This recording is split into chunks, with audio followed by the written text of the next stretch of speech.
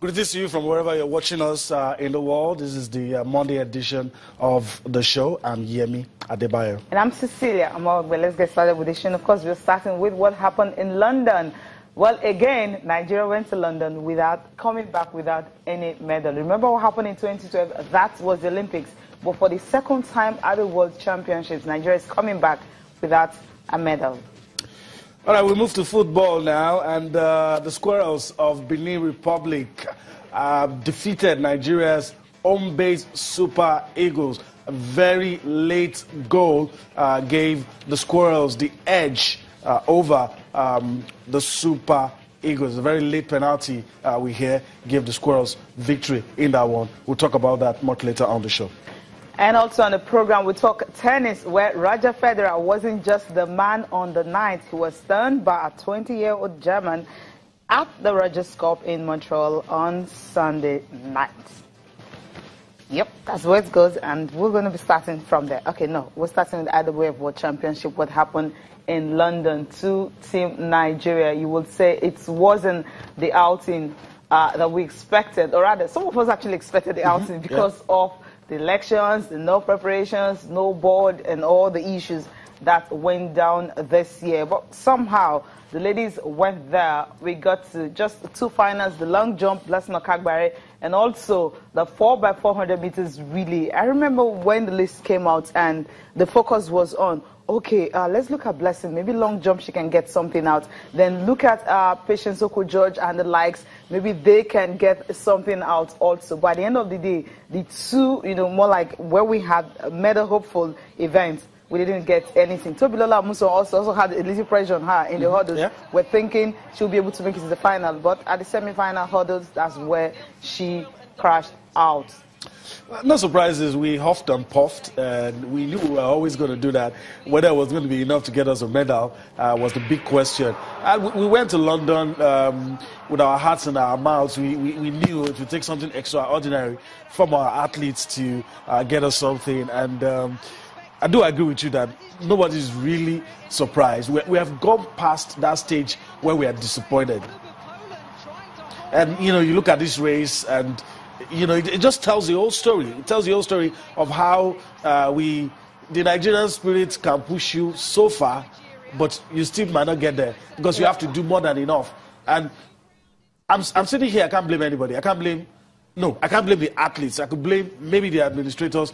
But you could see that these athletes gave their best. On the day, their best just wasn't enough. And I feel sorry for most of them. Some of them might even be thinking of switching allegiance to other countries.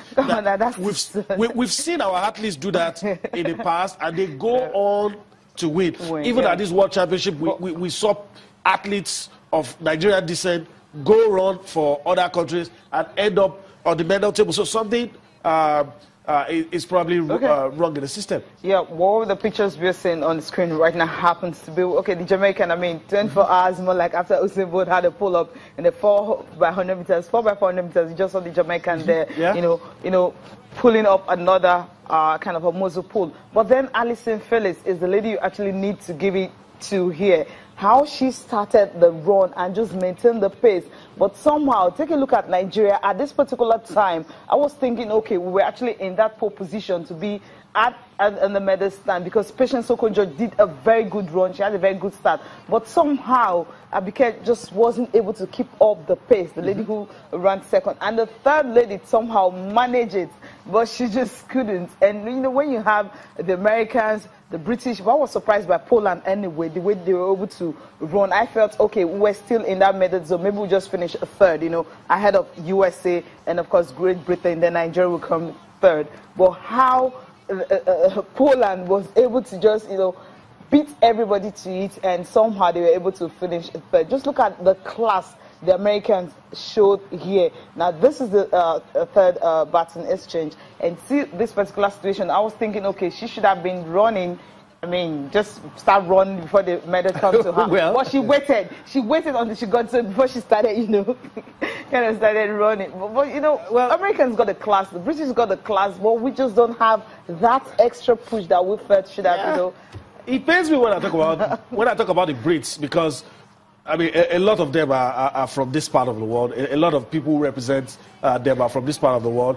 Sometimes in the past, we used to be better than them, so they did something. But what this championship has shown us, Jamaica has been demystified. United States have been demystified. They are beatable if you can put your house in order. They are very beatable if you can do the right things. And we saw all the major events, like you said, United States showing class, doing what just in a class of their own. Francis just took we all know that just didn't look back. I think from here, Nigeria, just take a look at this finishing fifth. But then another thing you need to also take a look at is the fact that Abike Egbeni, she actually arrived in London on Saturday. And, Bamboshe was supposed to have started, but she didn't because she was injured. So you have Egrim drafted in. Egrim was able to, do the heats, qualified Nigeria, but she didn't join the last four. We had Abike Egbeni who came on later. I mean, she had a tick. She got a visa on Friday night, and they even had to rush out and see how they can actually get out to London on Saturday. And no, I'm just trying to explain because I felt we had a weak link there. If all the athletes were as spectacular the way Patience Okojo started, just maybe, I don't know, maybe something special could have happened on the night. But just maybe. We didn't see that simply because, I don't know, okay, we have Abike Egbeni, you have Patience Okojo, Glory, Natalia, and Yinka Ajayi, who did the last. As much as I agree with you. I think the girls really they give the best. That's what I said earlier. As much as I agree with you, Cecilia, we all know on this side of the fence when we do our job, if and what if doesn't really count. And that's why I said, let's not do this to ourselves. Let's just accept the results in good faith and look forward to how we can make things better for ourselves. Someone that I respect so much says it's so sad that we don't learn. You can play back what you said 10 years ago. You can go to your I'm still going to say it again. Social media, whatever you said 10 years ago, and word for word, it still applies today. That means we don't learn. And so that's why it's not comfortable for me to sit here and talk about what we can do, because the people